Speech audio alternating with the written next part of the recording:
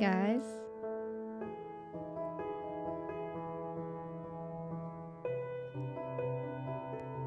Today I'm going to kind of talk about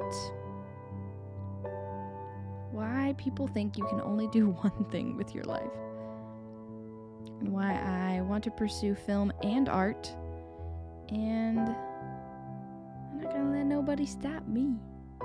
What's up?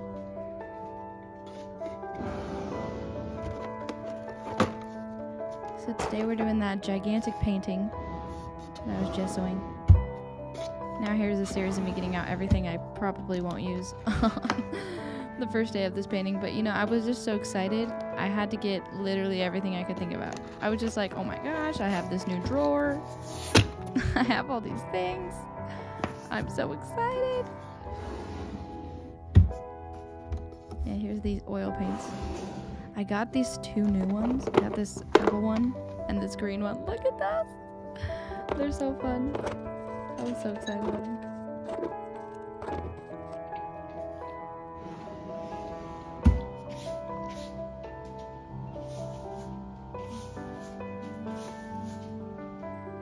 When I was in college, I was taking this animation class, and our professor told us that we had to do this assignment where we had to make a website, and on that website we had to choose one specialty that we wanted to pick for the rest of our lives. Oh my gosh, it was so daunting. He told us that we couldn't choose multiple because multiple looked bad on resumes, and no one's gonna hire someone who's specialized in multiple things, because then you're not really specialized in that one thing. This absolutely terrified me. I was like, are you kidding me? I literally have so many passions. I don't know what to do with them all. So I did what I thought I had to do, and I said, okay, I'm going to just do AC work. Now, AC work is a really technical job. It's assistant cameraman. Basically, you build the camera, you problem solve different rigs, and it's a very left-sided brain job. And I am a little bit of both. I love problem solving, but I also love, I guess problem solving kind of has the right side of the brain in it, but I love like just making art and doing whatever I feel like doing, and working from my heart, you know? So it was a really hard decision to make, but I did end up doing that. But obviously I didn't stick with it. Look at this. Oh my gosh. I love a good underpainting. They're just so much fun. Ugh. Now this is day 2. That's my prep. It took me about 3 days to make that digital portlet. Portlet? Oh my gosh. To make that digital Procreate design. I don't know what a portlet is. Oh my gosh. Portable? I don't know. It was it made it a lot easier to like get the proportions right though on the painting, because I could like go back down to like my pencil sketch of my outline of her and go with exactly what shape was going where, and it was very easy to kind of map out her face, which was nice.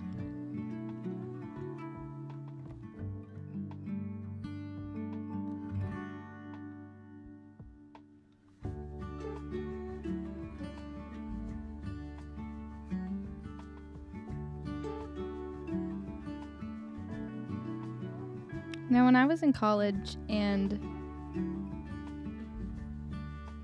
I was determined to be just an AC, I think there was something inside me that felt like I wasn't giving attention to it.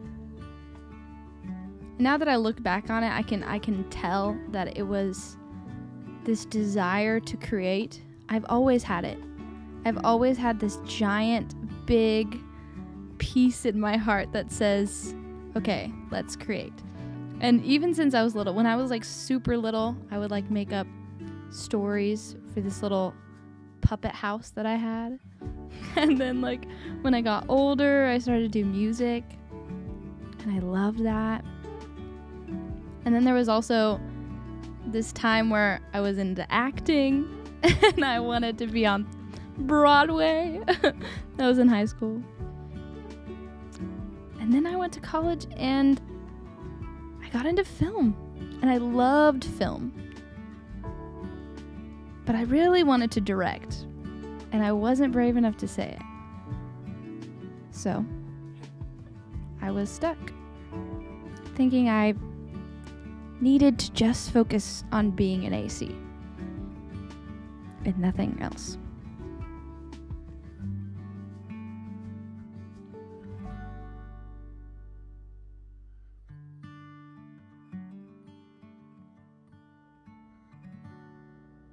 Okay, so day 2 technically of painting. I did the background the other day. The video cut out, so I apologize. But you kind of get to see the finished product of it. But this is kind of the design that I've had, I created based on the background. I took a picture of the background and then, hold on, there we go. And then I sketched this out. So this is like the idea that we're going for.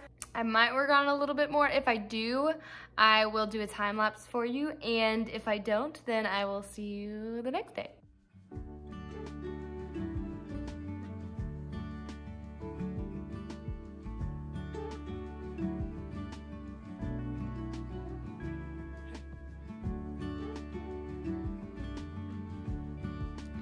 So, as you can tell in the time lapses, I literally worked so hard on that face for so long and then literally decided to glaze over the top of it while there was still wet paint and kind of ruined it, and I was really upset. But then I realized I'm literally going to be doing most of the details on the face in the oil painting, so I really don't need to care about that right now. Like, really the focus of the acrylics and the inks and all of the underpainting is to get the feel and the vibe of the painting that you want, right? And so I'm gonna turn this around. I really feel like I've now captured that, you know, like all the colors and all the little drips of paint, and like it's now actually starting to feel like what I want it to feel like. Obviously it's not polished and obviously it's not perfect, but I'm really happy where we're at.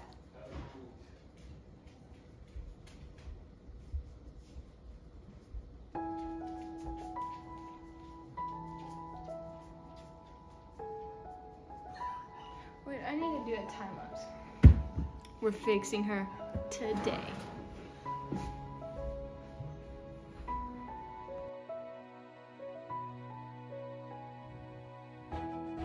As you know, when things are decided, nothing is final. Whether that's an art project or a decision to be in the film industry forever. You can always change your mind. You can always build upon what you have. You can decide to do something different. You can decide to do something you've never thought of doing before. Honestly, it's true. The only one stopping you is you. That's what this day was all about. This is day 3. And it was literally, it took my painting from absolute trash to so good. And just so much fun.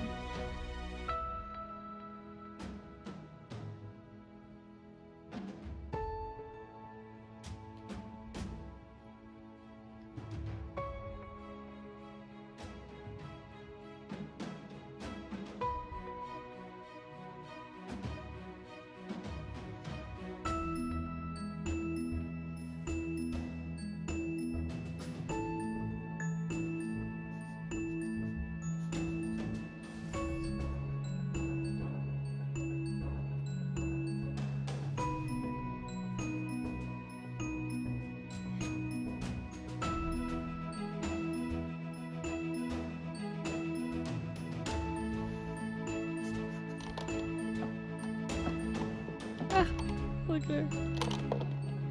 This is what I knew. Okay, this painting is totally gonna work out.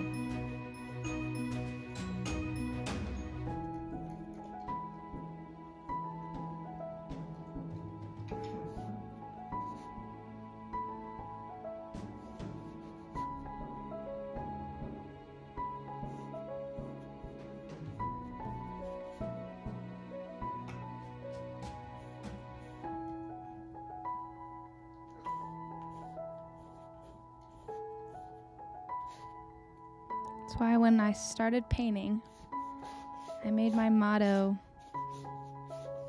every mistake is the foundation of something beautiful. Or something like that.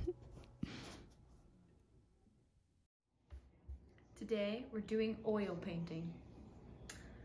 To top it all off and to fix a lot of things and add details and to make it shine.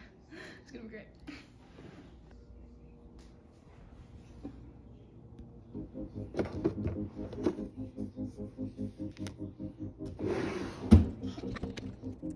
Now, when I got out of college, I did have a hard time coming to the realization of I can't do film full time because I had made it my identity that I had to be that. I had to do only that.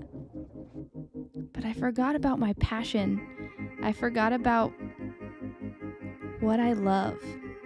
And so when I graduated college and I came to live with my parents, it took me about a year, but finally I decided to start this journey of making art, of making YouTube videos, of putting my work out there, whether that be film work, directing work, AC work, or painting. I want to do it all. And I want to be great at it all. I want to have fun with it all. I want them all to kind of combine and let them all bleed into each other. They're all art, and I think there's so much beauty in all of them.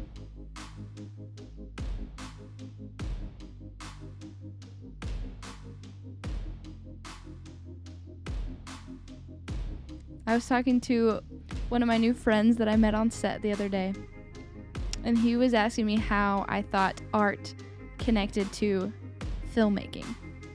And I thought, so easily.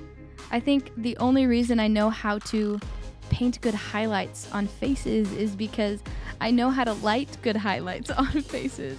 And the only reason I know how to tell good stories in film is because I know how to feel when it is a good story. I know what it feels like to write a good story. I know what it feels like to see a beautiful story. I know art. I know beauty. I know those things.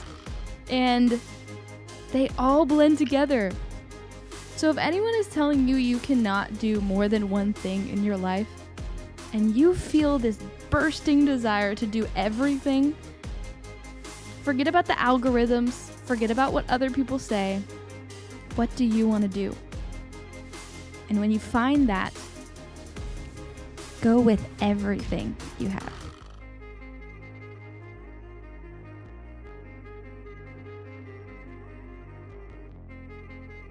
This is Billows of Bliss.